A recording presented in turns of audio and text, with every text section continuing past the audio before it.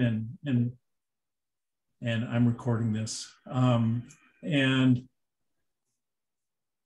And it was so embarrassing. I mean, it was embarrassing and so discombobulating. I mean, they were like swearing, they were drawing lewd pictures on drawing boards and just kind of going crazy. And they were like kids. I asked my son what he thought of it, and he said, "Oh, they're just trying to give a big FU to the adult world." Said, yeah, well, I understand that, but you'd hope they'd have better things to do. I know. You would think that they would have better things to do, but why they decided to land on me. I know. How do they find you? That's the weird thing. The funny thing is that Zoom had left me a message, or they said, "Listen, we know you're holding a meeting, and we've noticed that there's no security on your meeting. So we just want to warn you that this is a possibility. That people are going to, potentially you're setting yourself up to have this unfortunate thing happen." And in fact, it did happen, almost as though they knew it was going to happen. Well, there are some photographers that probably call like magnets this kind of attention because of the subject matter in which they're dealing. Mm-hmm. Luckily, my subject matter is rather boring. I mean, to the initial viewer. Well, as it is past 6 o'clock, I think I'm going to just say officially, hello everyone, and welcome to the, what is it now? Oh, April 2022 edition of PhotoBook Banter. My name is George Slade. Many of you know me. And I'm really, really happy to be joined by Stuart Rome, who is coming to us from the Rome studios, the Presto Pictures studios in Philadelphia, or outside of Philadelphia. No, right in the city. Right in the heart of the city. I have cousins in Philadelphia. I need to get back and see them sometime, and then I can go visit Presto. What is Presto Pictures, by the way? Well, my very first business card when I was 20-something years old was the magician from the tarot deck. I'm sorry to say, or no, not really sorry, but it was, it was the times, late 60s, early 70s. Mm-hmm. And Presto Pictures was the magician's word, presto. Wow. But a presto, is Italian also, means like right now. And photography was that thing that was right now. The art of right now. Presto Pictures, it sounds fabulous. And indeed, you are fabulous, especially in the shirt you're wearing today. Tell me. This is a gift of Bruce Carpenter, a good friend of mine from Indonesia. Uh-huh. And you had a little bit of time in Indonesia, and we're not going to dwell on that, but the images that you made were of trance and ritual, and were quite splendid and sort of terrifying at the same time. That's the definition of romanticism, something that's beautiful and terrifying at the same time. Well, Stuart, it's really great to see you. We have a shared history that goes back at least 10 years, and maybe a little further than that. I know that we were both friends of Mary Virginia Swanson and Temple and that little crowd in the 9th floor apartment at Bleecker and Broadway. Yes, they're in Hawaii at the moment. They're in Hawaii? They are. The two of them? The Temple, Swanee, and Lisa Cremens, as far as I know, that the three of them are. Oh my gosh. That would be fun to be sitting in on that group. Tell me about it. What are we doing wrong here, Joy? Or just being too homebound. That's right. Anyway, so I believe I can remember Swan introducing us, but maybe I'm just making things up. But anyway, we were fortunate enough to get to spend time together working on a project called Signs and Wonders, and attending the opening and events surrounding that exhibit.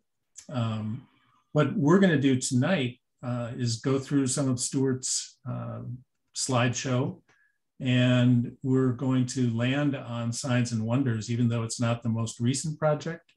The most recent project is suggested by the images right behind Stuart's head. Those holes are actually, well, this one, three of the four are holes that we are sitting inside of, and they're tree trunks, hollowed out tree trunks, massive trees in California, right? Yeah, there's sequoias and redwoods that are still alive. Some of them over 3,000 years old. They have canopies that grow above them. And if there's an opening in the trunk and an opening at the top, which is a rare combination in a living tree, you can crawl inside and photograph the canopy above. And each one is like a cathedral and a Rorschach at the same time. I was going to say that's a little terrifying and beautiful at the same time also. Yeah. Being inside of a massive tree with a hollow trunk, that's got to be a little... Well, you never know how far down you're going to end up. Ah. I know there's a picture in the slideshow of you crawling out of or crawling into one of those spaces. And it's yeah, I did this for about 6 years before, and then I was lucky enough to get a lucrative grant, which allowed me to hire rangers to work along with me. So those pictures were done by one of the rangers I worked with. Yeah, they were really great. All right, I'm going to share my screen and we'll dive into the PowerPoint here. And that's way too early or way too late in the PowerPoint. I would love to start there, but there are really fascinating things at the beginning too.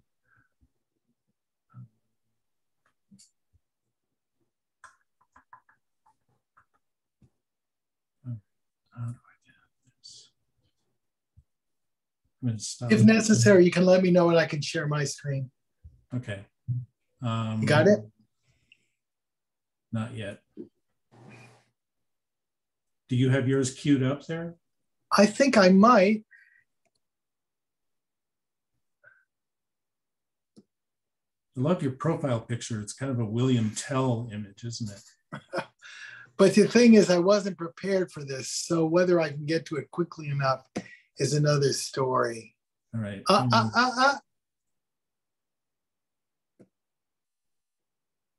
Looks like, here it is. Presto. And can you see it? How do I share my screen? Oh my God. Uh-oh, you've gone blank. Yeah, oh, you know what I didn't do oh, here we go. There you go. So go backwards.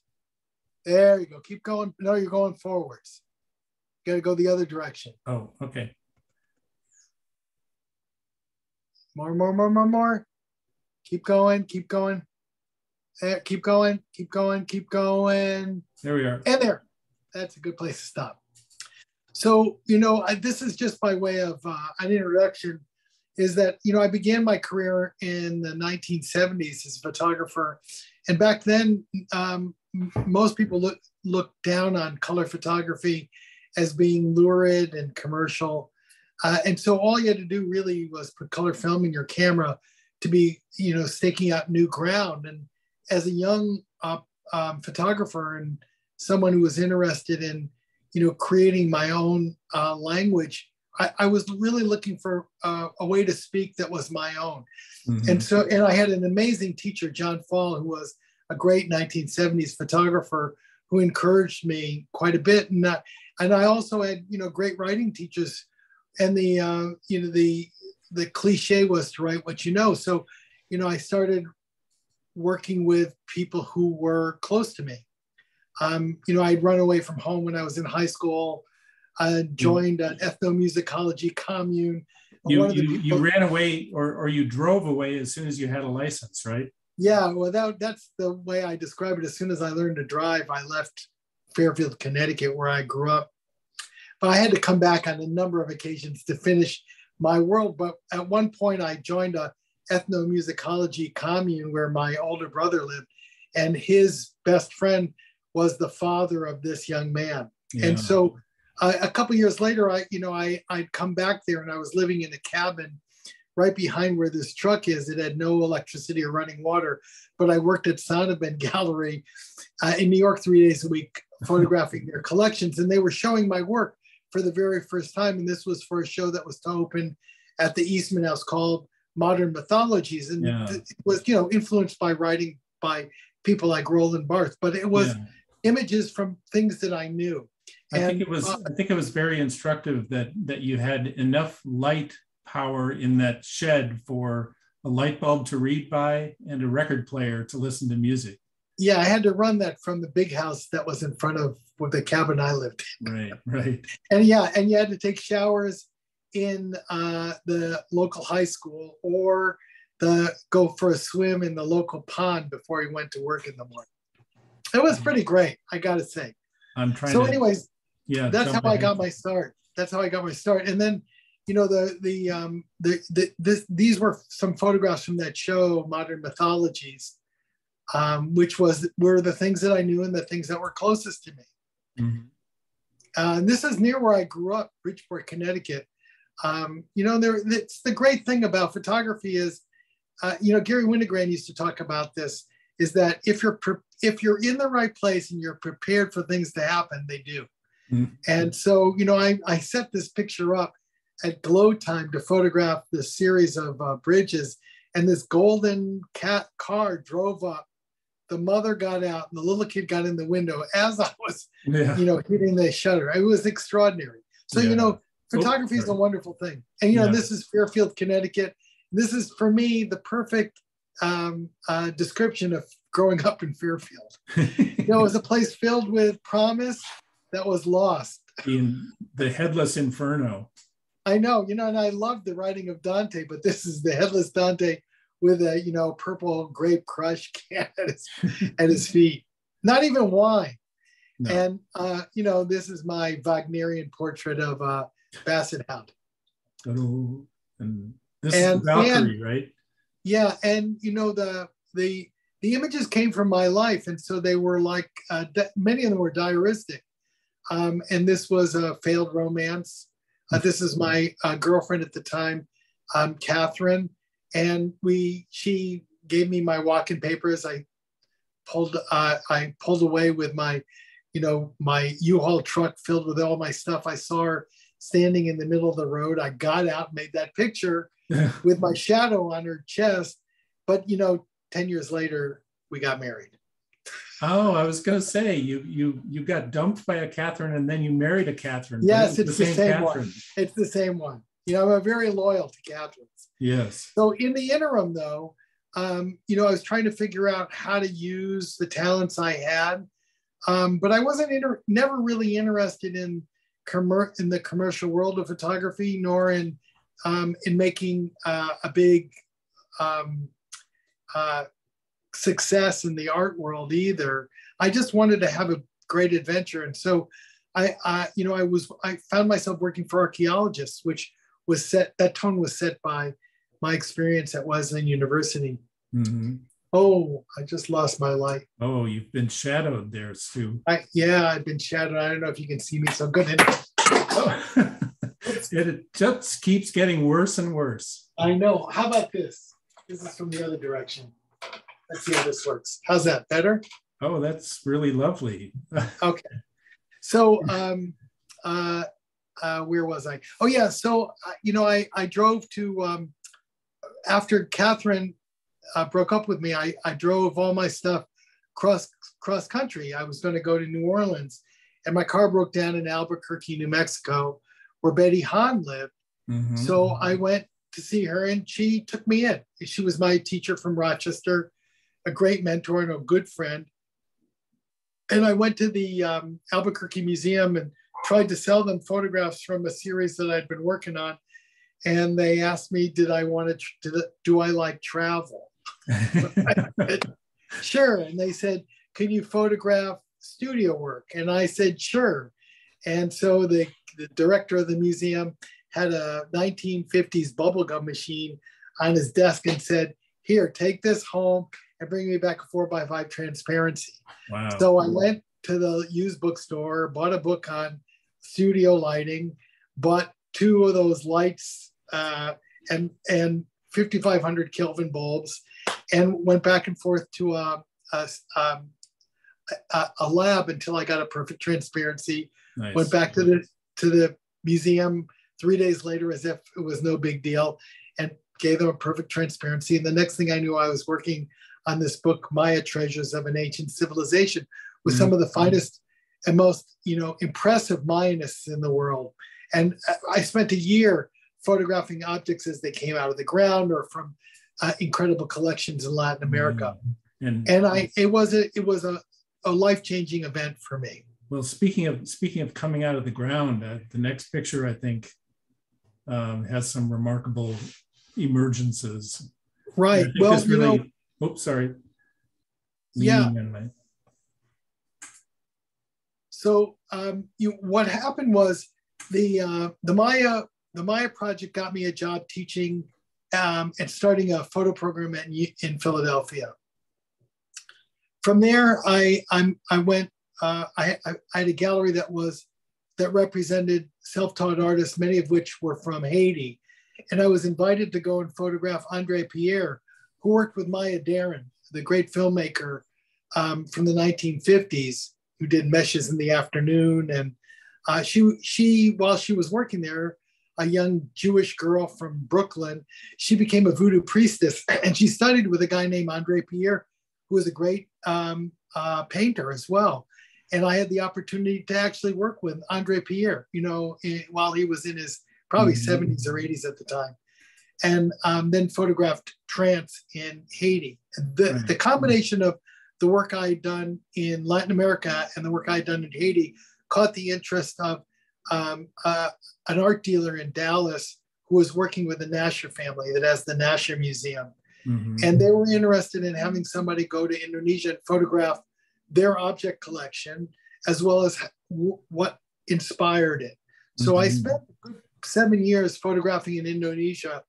And I started putting together this idea that, in images that I was making of trance, people spoke to the landscape and the landscape spoke back very clearly to people. And then when you went to places like the one you just saw, someone in the 10th century saw this spring and said, just like Rodin said, to the materials he worked with, I can see anthropomorphic and zoomorphic imagery inside this material. I just need to reveal it. And that's what happened here.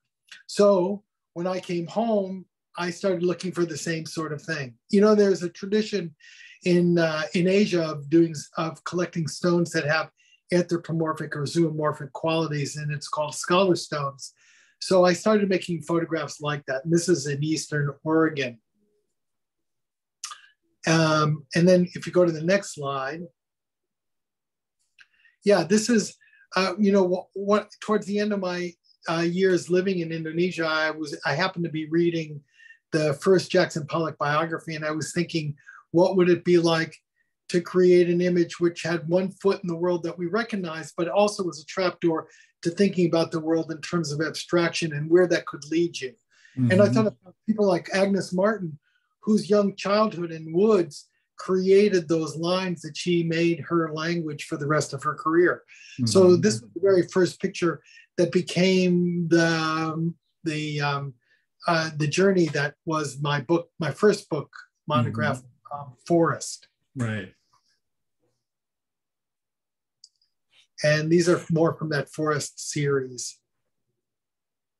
And then the Forest book came out, and it did fairly well. And the curator for the Southeast Museum of Photography asked me if I would create a body of work based on the changing Florida landscape. And so I made a couple of trips down and landed on this idea of signs and wonders. Actually, it was inspired by that Leonard Cohen song called Anthem. And I was looking, And so this book was meant to be a recapitulation of lots of different ways that I'd worked in previously, but also to experiment with new ways of working so that, I might find something new. And so, I thought of this book in many ways like a comic book, that it would create a visual dialogue like a Lind Ward book or, I don't know the people that are working more contemporaneously, but that would be like a conversation that didn't need words. And so the cover was this, which in many ways is like an ideograph of the problems with the contemporary landscape. Yeah. Well, and then that dialogue had to expand, and I think that's one of the amazing things about the book, is that it isn't just a unilateral or a unified approach to the landscape and the questions of human presence in the landscape. It takes on three forms, and the title Signs and Wonders is not just a title, but it's actually the different sections of the book. There's signs, there's and, subtitle drawn from nature, and then wonders, so signs and wonders. But it didn't work out all that well as a comic book, wasn't that right? Well, initially it didn't, because the museum who was doing the catalog didn't really understand what I was after. So when they sent me the first comp, it was all these pictures kind of garbled together. And so I said, you know what? I'll raise some of the money for the book. Let me take over the design. So I restructured it so it did just the thing that I wanted it to do. So the printing's not that great. It's a pretty fast printed book, but I just love the way the book runs. It has this really beautiful, dance in it that runs from Signs, which is a chapter about what we got wrong with what we were offered in the contemporary landscape and what we got wrong. I mean, every single picture in this is sort of like a koan of a disaster. And this one, go back a little bit. Go back. Okay, so go to the next picture. Yeah, so, this is from St. Augustine, Florida. So I went to photograph the, where Ponce de Leon supposedly discovered the Fountain of Youth. And there's this, kitschy, pre-Walt Disney family entertainment center with moving mechanical people describing the Fountain of Youth near where the Fountain of Youth is. But, I had to take a pee at a certain point. So I'm looking for a bathroom, and there's a Quonset hut all the way in the back. So I open up the Quonset hut door and I see this. So in the foreground is what was a vitrine of Native American bones that were left there on a vitrine with a WPA painting in the background of all the thing of how horrifying Native Americans are. They sacrifice each other, put each other up on spits and eat each other, and then there's the Quonset hut itself, which is like a chapel of death. So, there's like everything that could go wrong is expressed in this sort of like, church of hell. Right, but the thing, when I looked in the book and I came across this triptych, I'm hoping that you can see this, but that fan then becomes the basis for other portals. Yes, the other eye. Eyes. Yes, because there's repeating motifs and imagery that blend one picture to another, even if they're not related specifically by subject matter.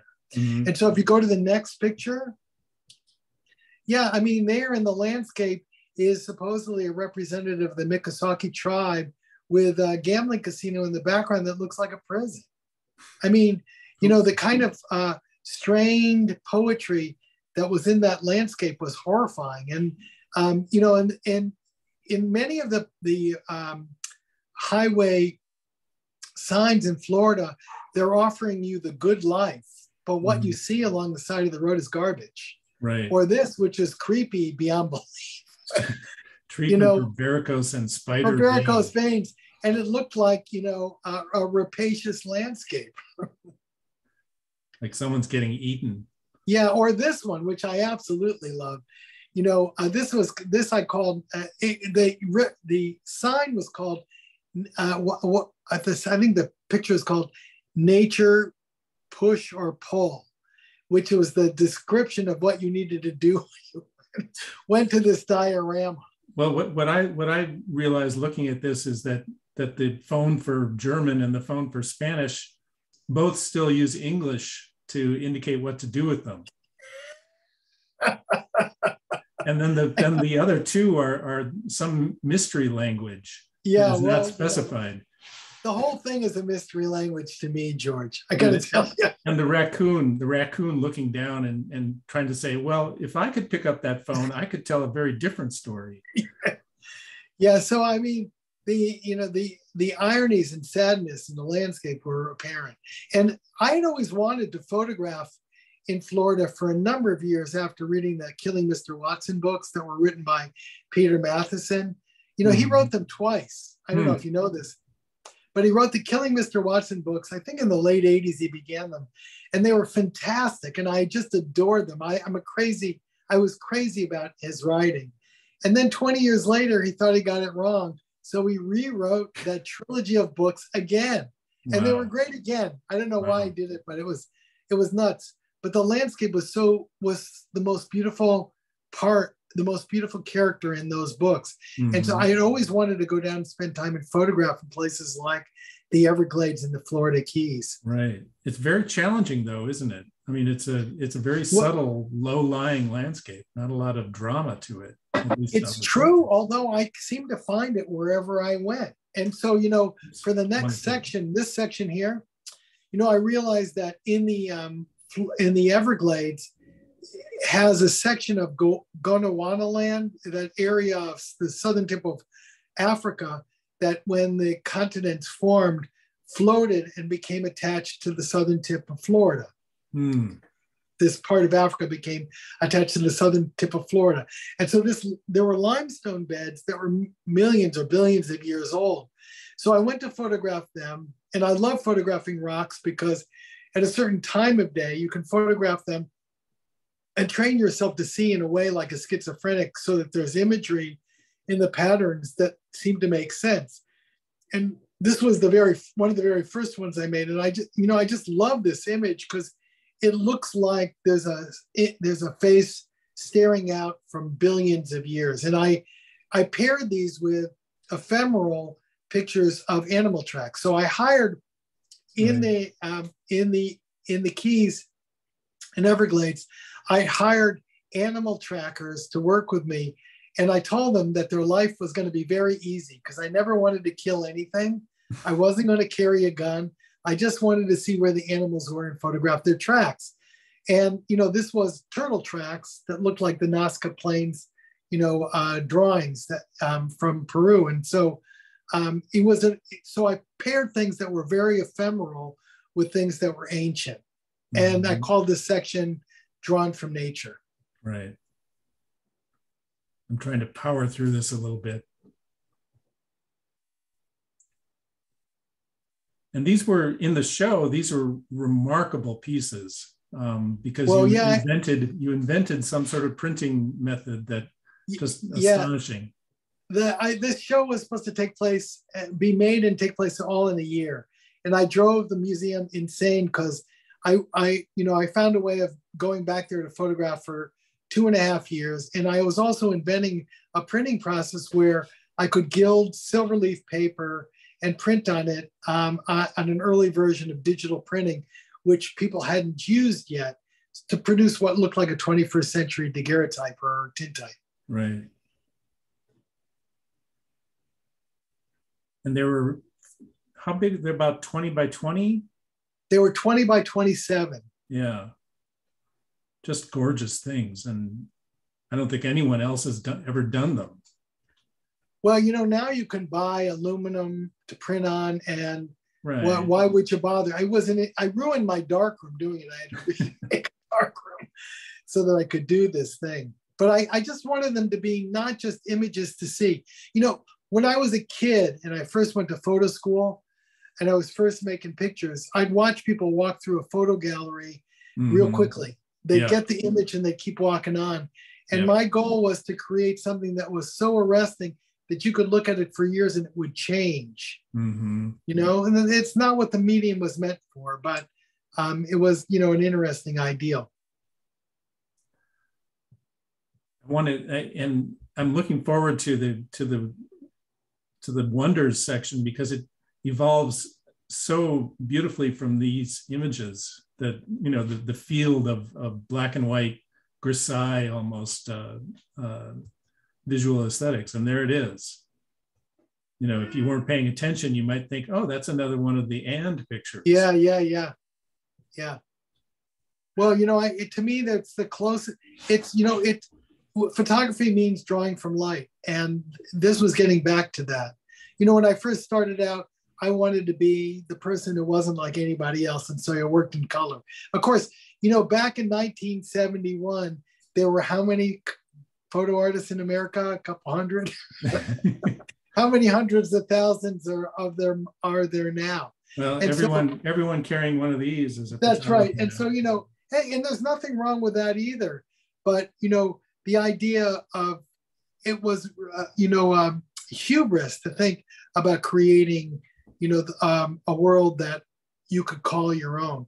But, their imaging like this one, which is an image I still particularly love, considering the work I've done since, has all of that drawing from nature and also a zoomorphic image, just like theatrically planted inside of that water.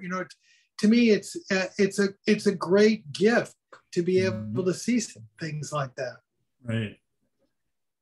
Just being persistent, but also being patient and just watching. I mean, most of the time, I'm guessing and thinking from my own experience of being in deep wilderness, that you don't see what you've seen until you pick up the contact sheet or, make the print. Well, there is that. I used to always say that processing film is a lot like what it must be for people like on Christmas morning, because everything looked so wondrous. And there were things I never expected to see. I mean, there's a picture coming up that just blew my mind because it looked, not yet, but I'll tell you when it comes. It was like something I'd never seen in a photograph before. It looked like a drawing. In fact, I have a friend of mine who's a fabulous painter who makes drawings just like that. And I thought, wow, and this, the tableau of a dance of imagery like this that one could put together by design in a photograph is just, it's joyful. Mm-hmm. Mm-hmm.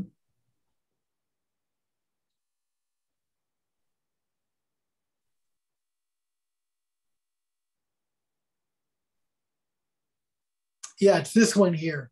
To me, this looked like a steel engraving. Could have been done by Durer if Right. if he had taken mushrooms and he was out in the woods.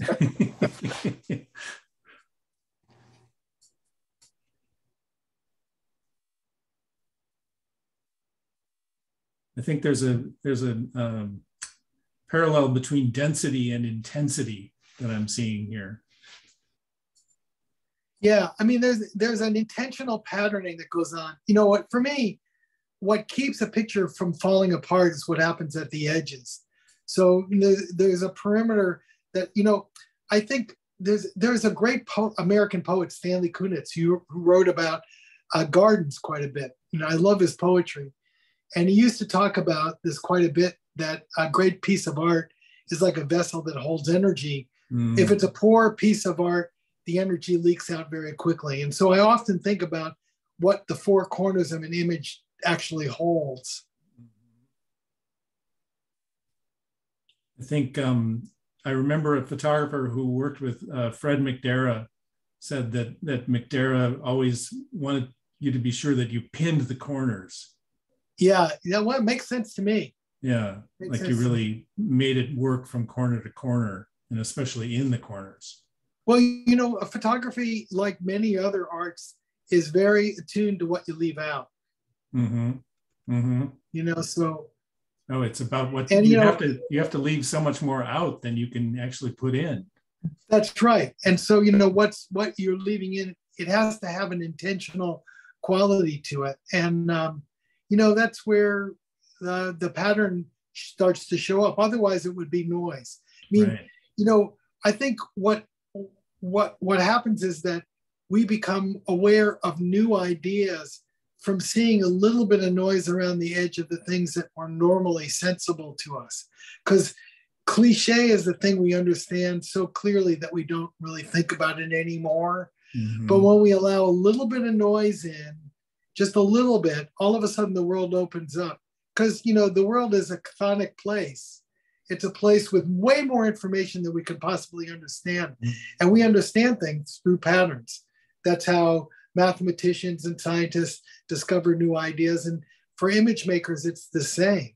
Mm-hmm. And musicians too.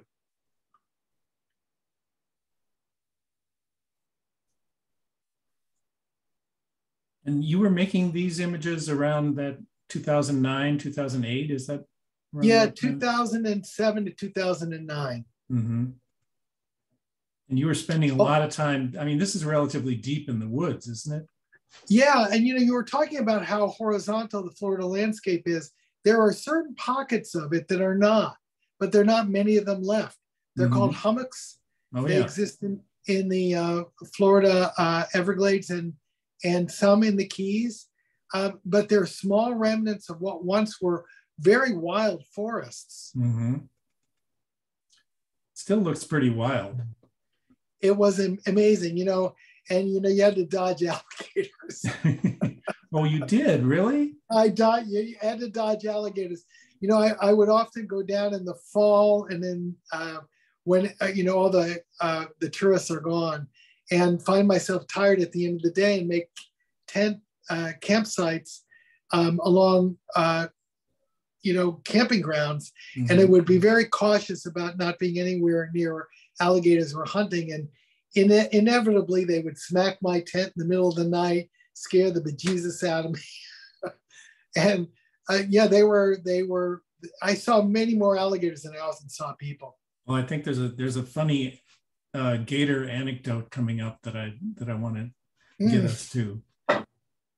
But here's that image from the triptych at the beginning of the Signs and Wonders catalog. Yeah. Where something opens up in the deep space and just transports you to another, like pulls you way into the image, deeper than possible. Years before this, I had photographed sea caves in Southeast Asia, and to me they were like portals. They were like mm-hmm. birthing sites. Mm-hmm. And in the Pacific Northwest, there are enclosures that are made that are the equivalent of a transition from childhood to adulthood, where you would walk through a vaginal canal of a bear and come out the other end as an adult. Mm. And I think about these things because caves were used this way for many thousands of years. And these trees that we're going to look at in a minute too were places where people were left to die before as elders, because it would take your spirit up. So there are right. these transitional moments in the landscape where we can move from one place to become something else. And I found that to be really powerful. Right. The next image was almost a transformational image. Yeah. This is in Shark Valley, Florida. This is your Catherine stand in the middle of a road. This is Catherine from 30 years before. And she was furious with me for making this picture because I knew this bull alligator was there. I rode my bicycle very quickly down the road, set up my tripod to make this picture. And when Catherine came down, I waved at her so she wouldn't look down, and then showed her the picture a couple of weeks later, and she was furious with me. But it's a hilarious photograph. She likes very much now. Yeah. And this was. And and this was an image that was made while I was preparing to go to the museum for the opening. I went back into the Everglades just to photograph for one last day and to cool out before all the events that we were gathering together for. Mm-hmm. And I drove way into the Everglades, past Everglades City, and I found these two drunk women, absolutely drunk, and they couldn't figure out how to photograph each other. They had a camera, and the film canister kept on popping out. And so I slowed down and I said, do you need any help? And I said, I'm a photographer, so I helped them. and this woman was describing how bereft she was. And it was this great image, like it was almost a religious image, and she's dressed in camo, and you can't tell if this is a man or a woman, which I also really like. And she's in this landscape that looks like the camo she's wearing. I don't know, it was kind of... I'm so glad it wasn't actually you. I was thinking, oh, there's Stuart posing for a selfie as some swamp creature. Well, she invited me to come to some, illegal drinking establishment that was just about another 12 miles down into the road, and I passed that up. Wisely, I think. Here you are. Who knows? Yeah, so at the end of that project, I was exhausted. And so what I often do at the end of one project is I go camping in a place I don't know that well.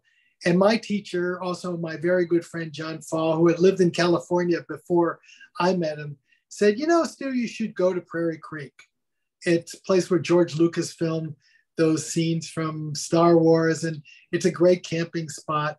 So I went there and discovered in the campsite one of these hollow core trees. They're trees that people during the Depression lived in.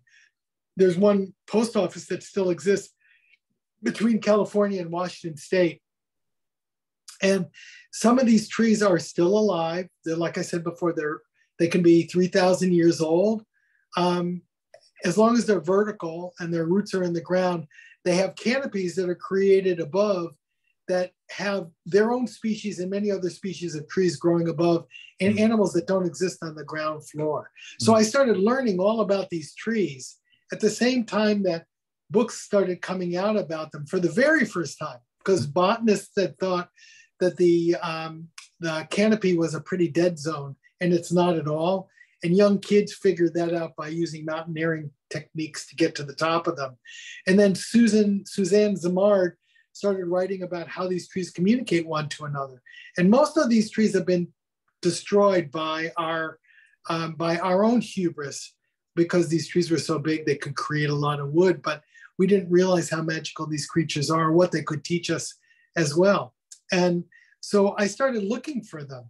And I spent a better part of 8 or 9 years photographing in every redwoods and sequoia forest I could, looking for trees that had openings in them and tops that were blown off by winds.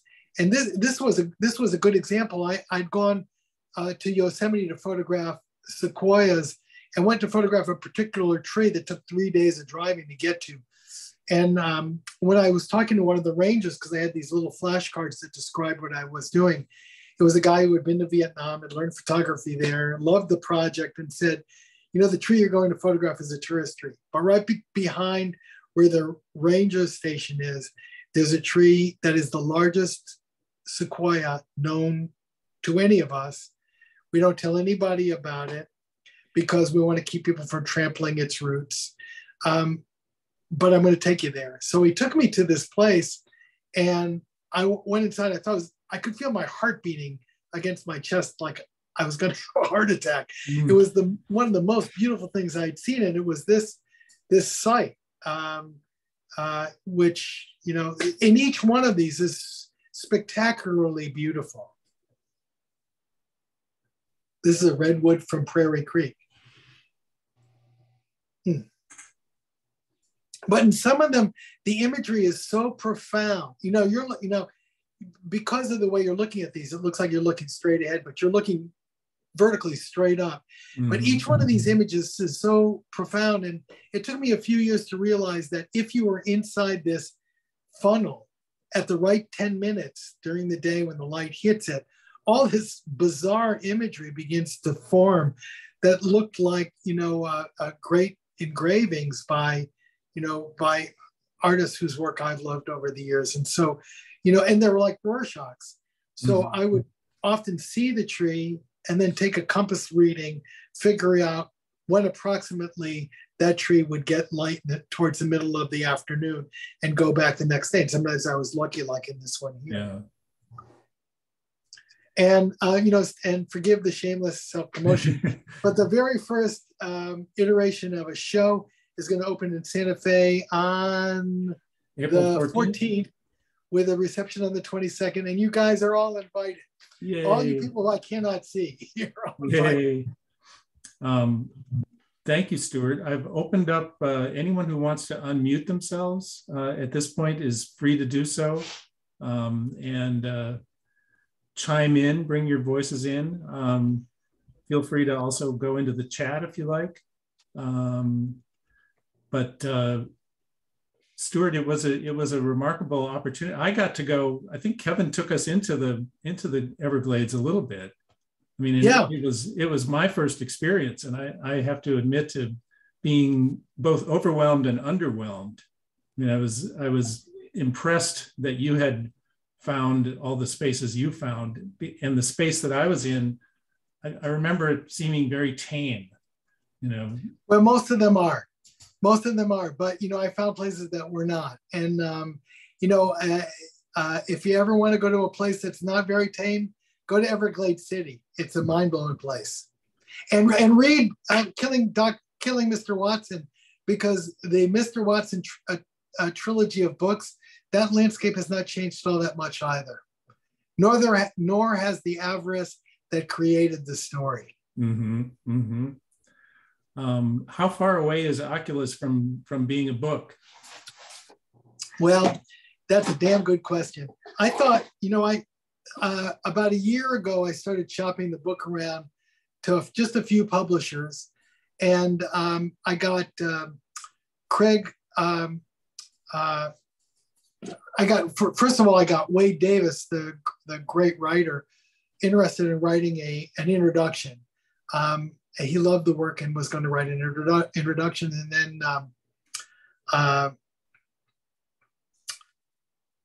boy, I'm blanking.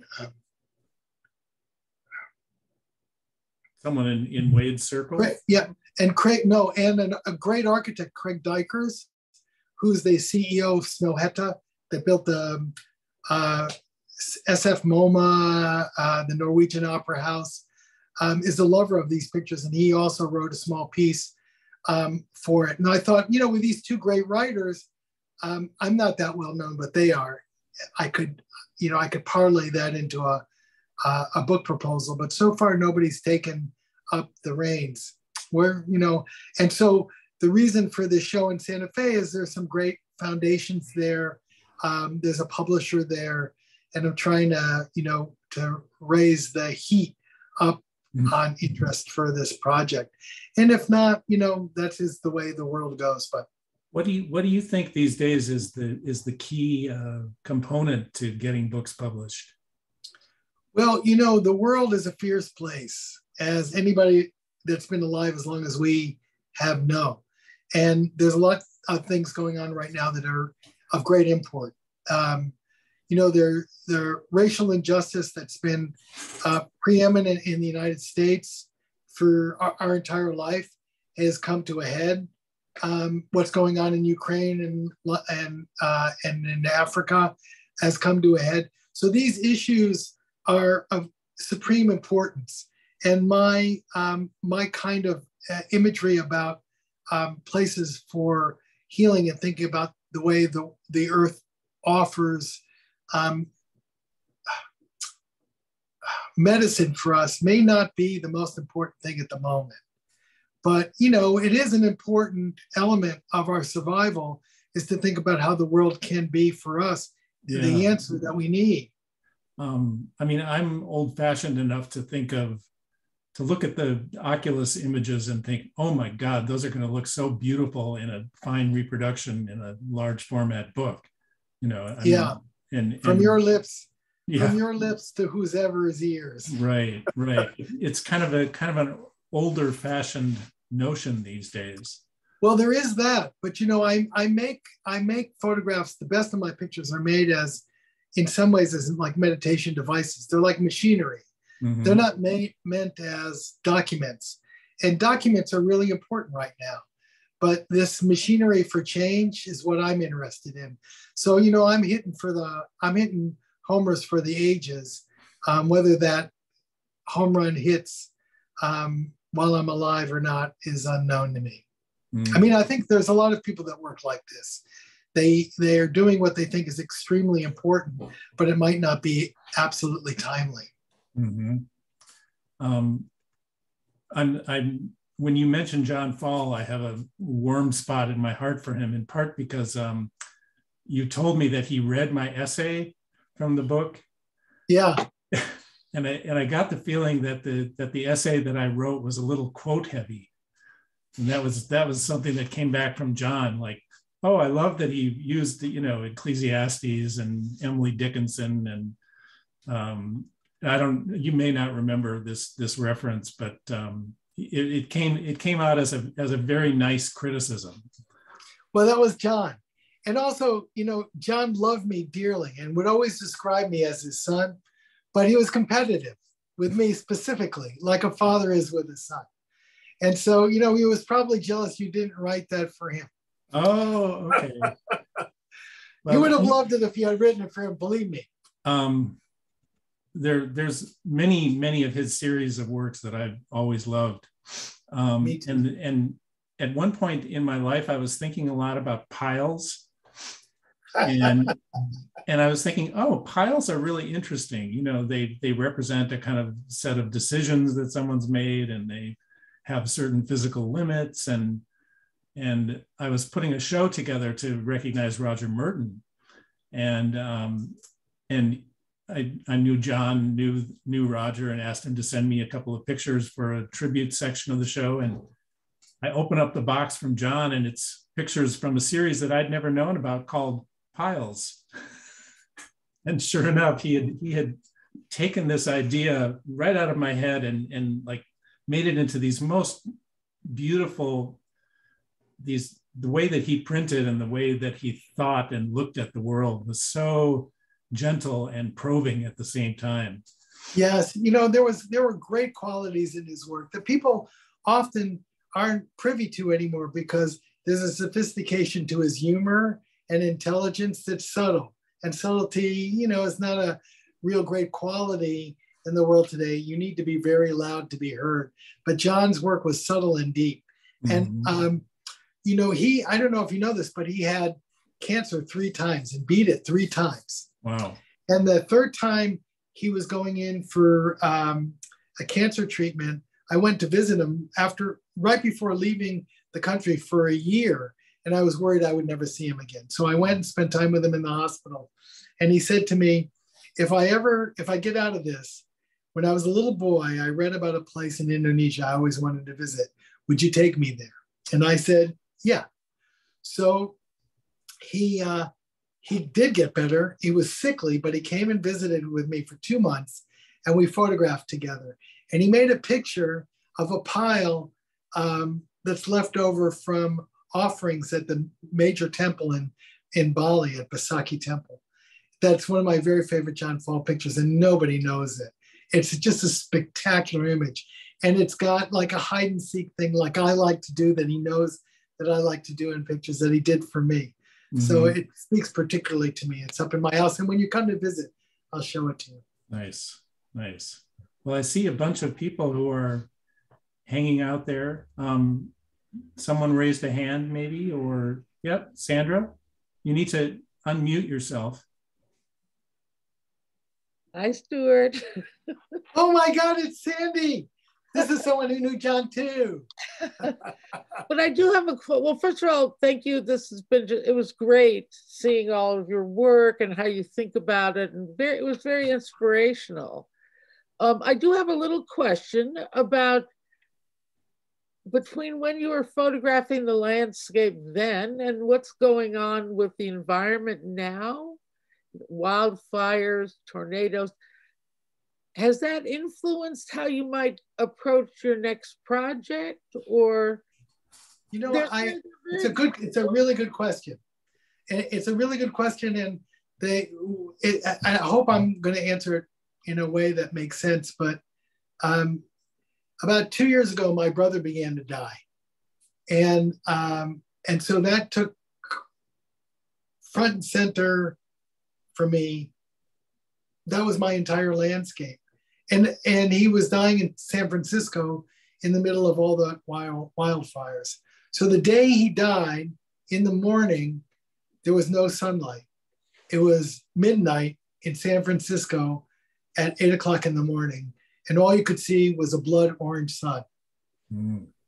That was the landscape I had been living with while I was taking care of him the last few months of his life.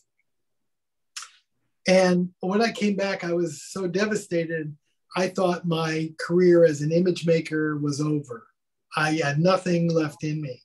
And so I got, my wife and I got a couple of floating kayaks, and we started just kayaking in the Schuylkill River, not far from where we live. And I started making pictures there. And one of them was a reflection of Laurel Hill Cemetery, which is one of the oldest cemeteries in Philadelphia, which has some of the oldest cemeteries in the United States. And in it looked like very much like a Chaim Soutine landscape in water. Was kind of very psychedelic, but it was like the image of the Valley of the Dead. So I don't know how you can live in the world and not be influenced by it, but I don't ever choose to do things. I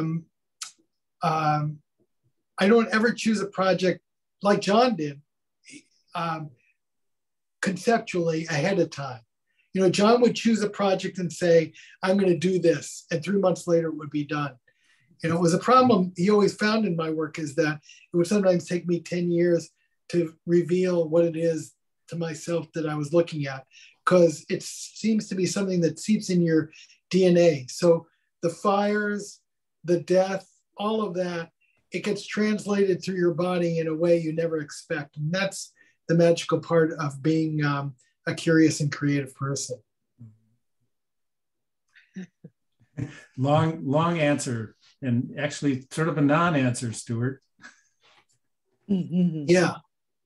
I'm only because it's the only kind of answer you could give to the question of what are you doing next. Well, yeah, I never know. Yeah, I had a friend years ago, Holly Roberts, who's still a friend, who once gave a lecture, and she said this really smart thing. She said, you know, artists are either dreamers or hunters. So a dreamer has an idea, like John Fall, who reveals it. He knows exactly what they're looking for, and they reveal it. Mozart was like that. But then most of us are hunters. And to me, I always described it like being in a dark room with a weak flashlight, is that I'm trying to figure out what it is, what the world is like. And it reveals itself very slowly, and often by coincidence, or what we see as coincidence. Stuart Clipper, I am thinking that you might enjoy Stuart Rome's shirt. And I was wishing that you were wearing one of your dearly beloved's shirts this evening. I've always wanted to meet this guy. Let me see what he looks like. There you go. I mean, and we both spell the name the correct way, too. That's right. Stuart, what a pleasure. I've always wanted to meet you. Hey, thank you. It's good to meet you. And, yeah. Also in a small rectangle. Yeah. No, I was looking at your Everglades thing, and I've taken myself on for my own peculiar reasons into the rainforest, and I was concerned with placing myself in some of the greatest concentrations of DNA. Yeah, and you feel that when you get in that. But I've also been on the road a few times with Friedlander, and he'll go into anything that's dense with his Hasselblad, and so I just felt some very nice poetic connections between you and the Everglades and all these places that Lee gets lost in, and I always know where he is because he always uses a flash. So he can go into some dense thicket, and I just wait to see a flash coming out of somewhere. But I mean, I just felt very nice, the resonance between your pictures there. So yeah, Well, you know, it's interesting. When the year before, I guess that book, The Desert Scene, came out, I was still working in Indonesia. I was out of the country, and I was very good friends with Ray Metzger, who was beginning to make pictures in that same sort of language. So I came back and I thought I had discovered a new way of making photographs. Then I saw A Desert Scene, and I realized Lee Friedlander was using that very same language, and so was Ray Metzger. And I just thought, you know, it was something that was in the air, this idea of horror vacui, a way of creating a pattern out of something that didn't look like it had a pattern that was already established. And I love that work about them, but they got there before me. And speaking of in the air, yeah, it was me too, around 1970, 71. I thought all of the prejudices against color, you know, was bullshit, you know, and I just, so, and over the years, I mean, I'm pretty much on my own making this decision. And over the years, as I've, you know, just like now with you, something was in the air with, a certain type of photographer that it just seemed like, why bother dealing with these prejudices? Just throw some color in the camera. And, yeah. Absolutely. You know, in 1971, I think that was the year, wasn't that the year that Robert Frank, somebody asked him about color photography, and he said, the only colors in photography are black and white. Black and white. And as a kid who was like 18 years old, you know, somebody says something like that to you, you want to prove them wrong. Yeah. Okay. Yeah. Well, that's basically it too. You know, I'm thinking in my own terms about, you know, it's a medium of abstraction no matter what. And, yes. You know, so color is just, there it is. I've never stopped working in black and white. I've always kept that sort of complementarity going, but. Well, color is a more subtle form of lying that photography undertakes. Yeah. Well, you know, that's become a problem too, because until like the 2000s, there was still the question that the photograph was truthful, you know, and you could play on that sort of like pressure for a long time, not because of Photoshop that no longer exists. But, you know, and color is trickier than black and white in many ways, because the abstraction that black and white makes very clear is sometimes lost in color, because color is the way we see the world. So you have to be really canny about how you use it, as Stuart Clipper knows. Yeah. We have a friend here. He used Peter Latner, and he always used to have a business card that said, yeah, the camera never lies. Peter Latner, honest photographer.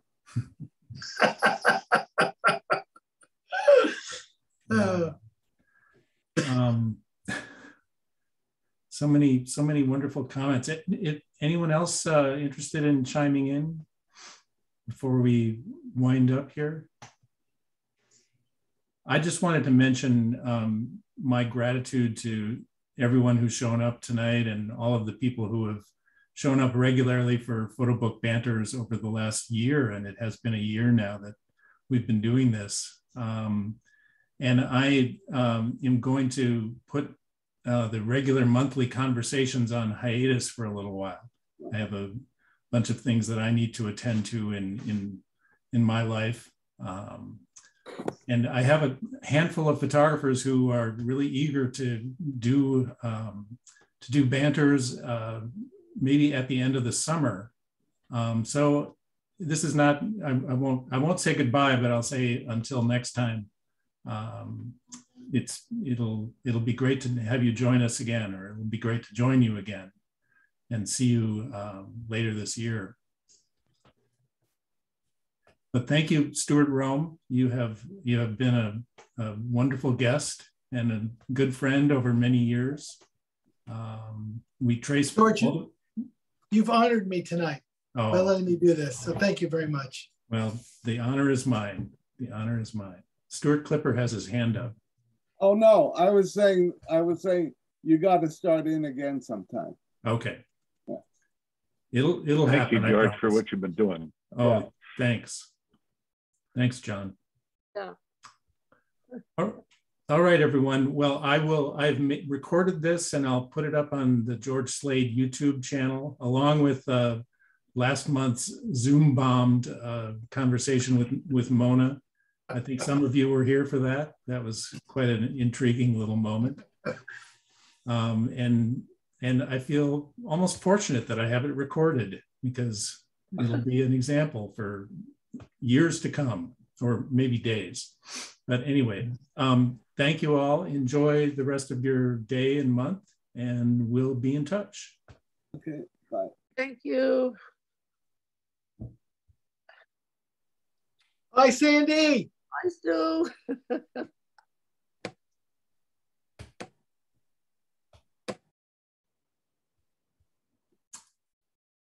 All righty.